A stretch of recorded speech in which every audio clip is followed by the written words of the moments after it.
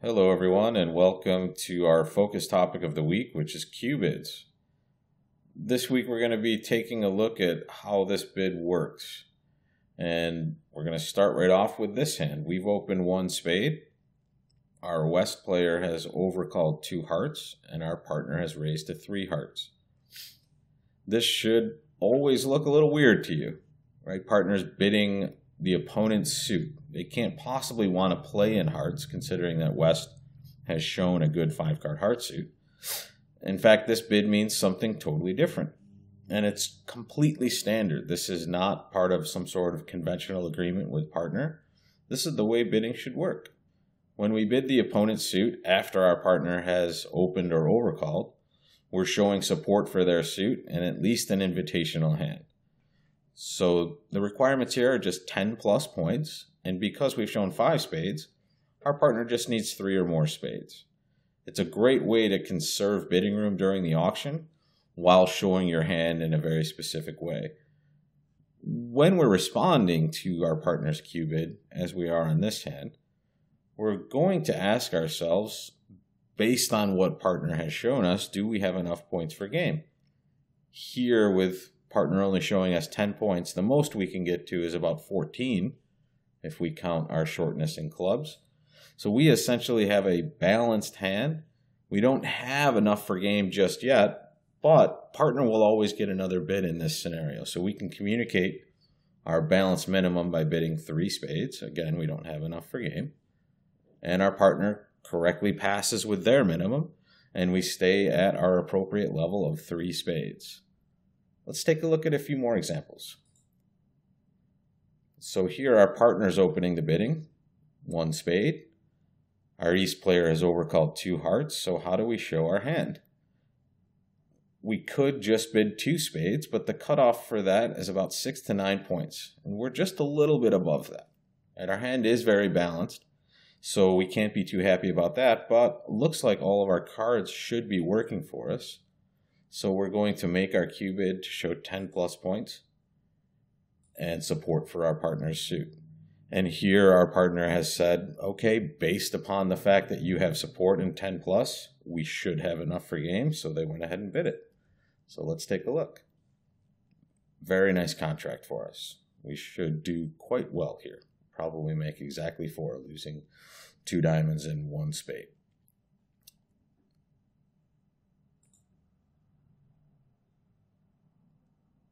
Similar scenario on this hand. Our partner opens 1 spade. East bids 2 clubs. We have a very good hand in support for spades, and we're going to communicate that by making our Q bid. 10 plus points, 3 or more spades, right? We have at least an invitational hand. We have a fit. And partner, once again, bids 4 spades, and we can see that they certainly have their bid. Right? As long as we've communicated the strength of our hand correctly, they know that we have enough points for game. Let's take a look at this from a couple of different seats here. Now it's our turn to open the bidding. We bid 1 spade. West, as expected, overcalls 2 diamonds, and North Q bids. So what do you think about this hand? Do we have enough for game opposite our partner's 10 points? And the answer should be a pretty clear yes. We have what equates to about a 16 count. And if partner has their bid, which should show 10 plus, we certainly have enough for game. And this is exactly how we're going to communicate it. And again, another very good game that we've arrived at.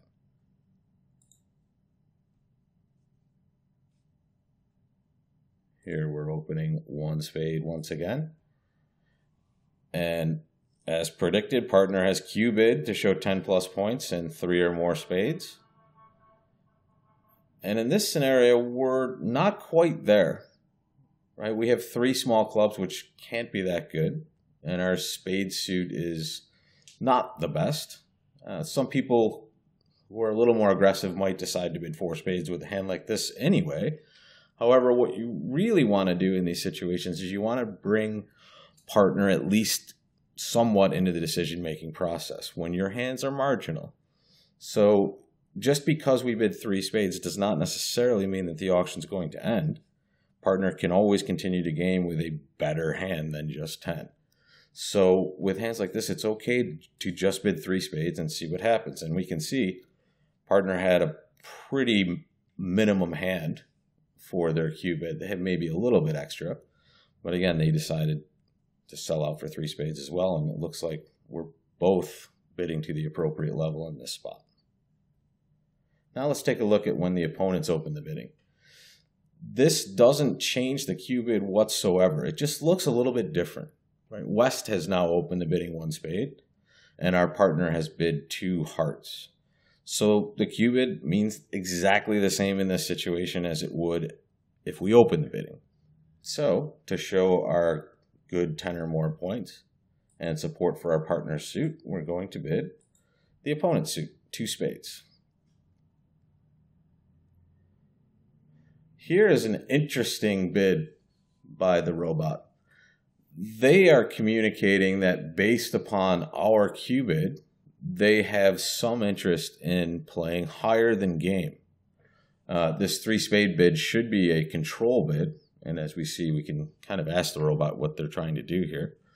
And what they've told us is they don't have either control in clubs or diamonds, but they have a control in the spade suit. With our very balanced minimum here, it's probably not in our best interest to cooperate with partner. So we're just going to bid our 4 hearts, and we're going to see what they do. Here, the robot's been, I would say, a tad aggressive with their hand, considering they have 2 small spades, and not the best hand to potentially be playing slam opposite partner's cue bid, but we'll give them points for just an aggressive stance on this hand. Obviously, we've ended in the appropriate contract. We're not likely to make more than... Here we have a special circumstance to take a look at. Our auction has started with our partner opening 1 spade, and it's continued with East directly cue bidding their spade suit. And this is the Michaels cue bid. This should look familiar to some of you. And this shows that East has a 5-card heart suit and 5 of a minor. So how would we cue bid in this situation? The answer is we want to figure out what suit we know East has and bid that suit. Right? And in this auction, the 2 spade bid shows 5 hearts and 5 of an unspecified minor. So hearts is the suit we know East has. So in order to show our cue bid, our 10 or more points in support for spades, we need to bid a suit that we know they have. And when I say we, I mean both our hand and our partner's hand need to know what suits East is showing. If you're ever curious about this and you're not sure what this bid might mean at the table, you can ask your opponents at this point. Right? Now you both get to hear the explanation of what this bid means. So now when we make our cue bid of 3 hearts, we know it's not natural, right? We know it's a cue bid of the opponent's suit. So this is a very interesting situation. We essentially have 2 consecutive cue bids. East has cue bid 2 spades, which is our suit, and we have bid their suit to show that we have a supporting hand and at least invitational values. So let's pass this out and see how we did.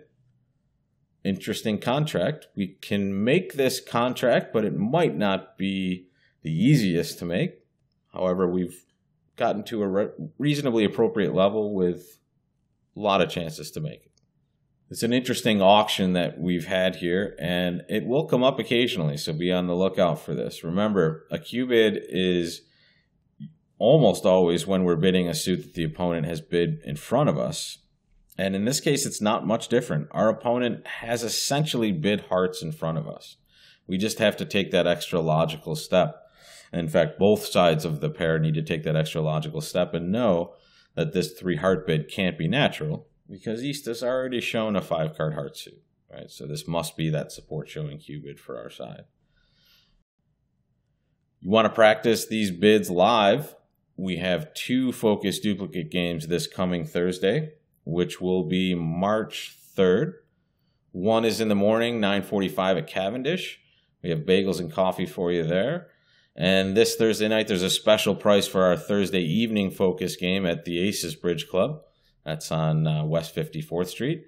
$10 entry fee for the evening game this week. So join us for our practice sessions in New York. We also have an online bidding practice session, which we're going to cover this topic again with. This is going to be March 22nd, which is a Tuesday evening at 6:30. So register for that in advance if you can, because space is limited. So till next week, enjoy Happy Bridge, and we'll see you next time. Take care.